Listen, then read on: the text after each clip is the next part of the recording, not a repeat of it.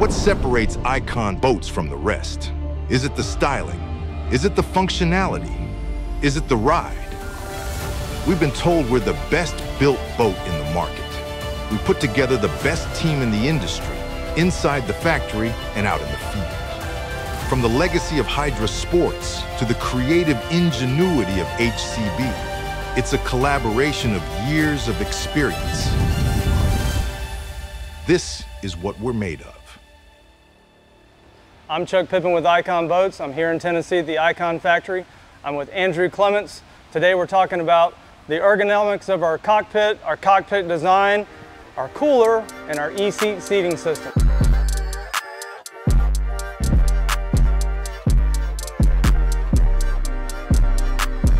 We're standing right here in front of a cooler that's been chopped in half, and you can see everything about it. Tell us about our cooler and why it was designed the way it was. So going back to one of our other videos, that integrated liner in the hull gave us the ability to have this big space to fit a large cooler. It's big enough to handle a case of water and 20 pounds of ice and keep it cool all day. Even at the end of the day, you can pull that cool water out of there and drink it. We did insulate the outside of the cooler as well as the lid. So it's got similar design aspects of things like common coolers you see in the market today. I've had a lot of boats in the past that did not have insulated coolers, and the ice is gone, especially in Florida where I live. That ice is gone by 10 a.m. I believe that cooler is about 1.5 cubic feet. Is there any significance? I've noticed that when you open the lid, it just stays open. Is there any significance with that? We do use a friction hinge, so it's able to hold that lid in the open position. We also put a little undercut or relief on it, so it's easy to kick it up with your foot and close it if you needed to as well. But that area, that big cooler lid that you see, also doubles as our fourth seating position. It's great also as far as ergonomics go, when you're stepping off the front deck and down into the cockpit. Some boats will have a little narrow step, so we get a lot of comments about how much people like that extra wide step. And this is a cutout of an LX here.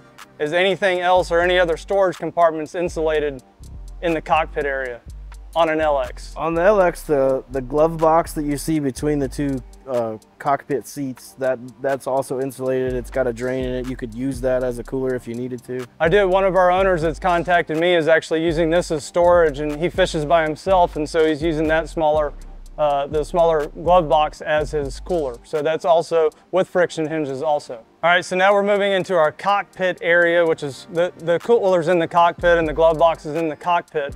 But it's a very unique cockpit with a lot of room. Can you explain to everyone what went into the design of that?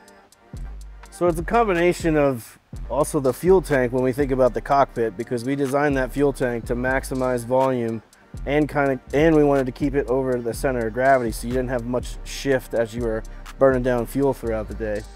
But the biggest part for us was a lot of ergonomic studies, looking at what's out there in the market. We had people on boats tape measures, measuring different seat heights, seat back heights, seat widths, step heights, step widths, just trying to find what makes the most sense to maximize the comfort and the space that you're going to be working on throughout the day. Leading into our console, or helm as it's frequently referred to, what went into the design of the console with our easy access hood that's available on the LX? Can you talk about that a little bit? Yes, that was similar. Just starting on the backside, what you see when you're sitting in the seat, trying to get the right angles to show you our 7-inch display or 5-inch display and the steering angles. And then we wanted to give people access because, as we talked about in one of our other videos, we try to make this easy to rig and service. So you're able to open the dash hood on the front and you have access to your electrical connections that you have for your graphs.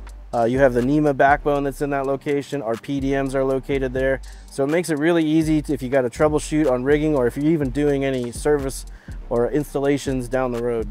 A lot easier than laying up underneath your console and reaching up inside there. Correct. There's also access underneath this dash, but we try to make it quick. So all you have to do is turn the latch, open it up, and you're right there able to get at what you need to. Did anything go into the visuals of the captain or the driver of the boat? What he's able to see on his dash, around, was that a part of the thought process?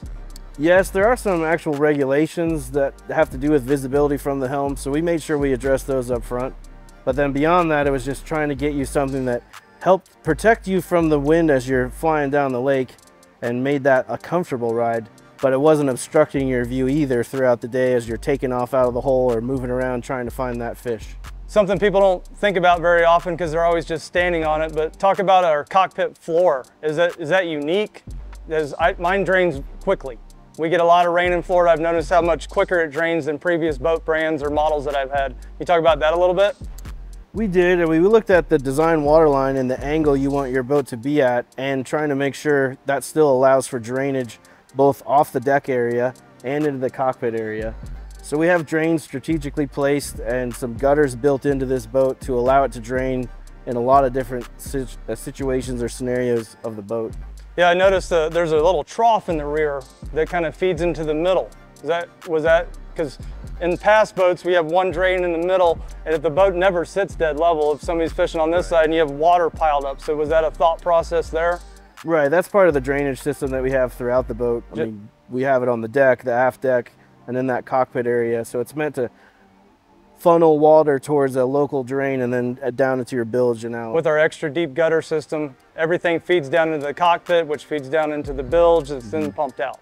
Right. The other thing that we did that's a little bit different is we don't put carpet in the cockpit. That's not even an option. No, we go with a EVA foam pad in there. That's nice. Dries quickly. It dries quickly. I've noticed the decks on our boat, on our big giant front deck, because the base of those lids are not resting on the fiberglass, they're basically suspended over our deep gutter system. That allows it to drain much quicker than some boat brands where the lid deck or the base of the lid is resting on the deck. It seems to hold water more, and ours just drains right down across the cooler lid down into the drainage, and it's gone from the boat quickly. Right, that helps promote drainage, but another reason why we did that actually is if you're fishing in cold weather and you do have that water or spray coming on, it'll help keep your lids from freezing down into the deck. Because if you've ever had to sit there with a heat gun or something to try to pry your lids open, you'll appreciate that feature. I have done that with a hairdryer. With a hair tournaments, yeah. So we covered the majority of our cockpit, but most of the time when you're in a cockpit, you're sitting on something, and that's our seat here, our ESeat seating system. Can you explain to everybody how this is more than just another boat seat? So similar to we talked about the cockpit ergonomics, we really studied the seat itself, the relationship between the driver and the steering wheel, the driver's feet and the cockpit sole. We were trying to find the right proportions to make that where it's easy in, easy out. You don't have to really do a pull up or muscle up to get out of the seat. So we wanted to create our own seat. Now going through that does mean you have some regulations and tests that you got to go through.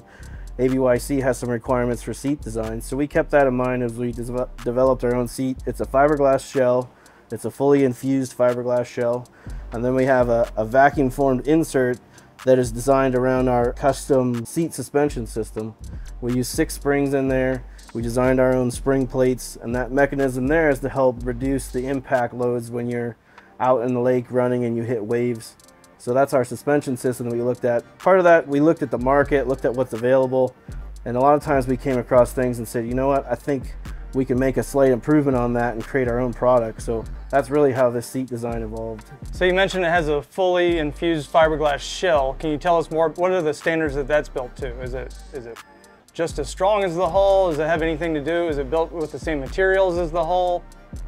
So I mentioned those regulations. There are some pull tests you have to do. A quick example is these handles that are on the side. A grab handle has to withstand a 400-pound pull test. So each of these handles had to pass that.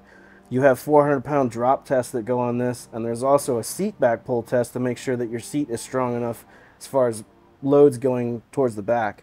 So we went through that as we came up with the LAM schedule and the design for this. This infused setup, it includes core, so there's stiffness in specific areas. We also use inserts down towards the bottom where we install our slider, so both port and starboard seats get their own manual slider. On the LX, both seats are sliders, they're not just fixed position? Correct, both seats are sliders on the LX. What about the VLX? The VLX has the ability to make a movement. It's not this same slider, but there is a mechanism that we created that allows you to get some adjustment if you need it. But keep in mind that hot foot's also on a slider plate, so you can make that adjustment. And I noticed the handles are on the seat. So on the co-angler side, what are the advantages of that? Because in some other boat brands that I've been in, the handles aren't necessarily mounted on the seat. They're mounted sometimes up on the side of the gunnel and way down below, and it's an awkward position. Was that a thought process of where the handles went? Correct. That really came from a lot of us novices being out there with Brent Butler the first time flying around on the water, wide open throttle, and figuring out where do I even grab to hold on. And that gave us the idea the most convenient spot to put these was right on the seats. Of course, that meant you had to have a robust seat to be able to handle those loads. But that's really what led to this, and it also keeps your arms free. You're not interfering if you are the co-angler when you have the rods stored on the side of the boat. There's no interference there. You're not trying to reach through them or around them. And I noticed this is a very upright seating position here in past boat. I've been in about every brand of bass boat that's out there, and I notice a lot of the times when you actually utilize the seat back, you're in about a third of the way reclined. They don't necessarily look like that until you sit in it. And when you get back when you're driving the boat, you're kind of hunched over this way, because if you utilize the seat back, you're reclined back. Was that done purposely? Yes, that was part of that ergonomic study we talked about. We tried to find a good angle that was comfortable and gave you good visibility. And we went through the design process. We actually created, it's called a buck, but it was a representation of what the cockpit was going to be. And then we mocked up our seat in there and went through a range of different people that worked at the company, big and small, tall and short. We had them all sit in this and try to get the best feedback to come up with something that was a good angle position to sit in, that wasn't too close to the steering wheel, that allowed you to get in and out. In fact, one of the first things we did, we found it was almost too cumbersome to do that, so we made a modification before we came up with the final design for this. I mean, speaking of the ergonomics, what about, like, I noticed it narrows to the top. Was that just so it looked cool, or was it visual aspects? Part of that styling, but it also makes it easy if you are trying to look over your shoulder real quick. Maybe you're trying to check a jack plate reading or see if there's a boat coming up. So it makes it easy to be able to rotate and look over your shoulder. Well, that's our ESeat seating system, our cockpit, our cooler, the ergonomics of our cockpit and how it was designed. Thanks for watching. If you're interested in more information on how our boats were built, check out these videos.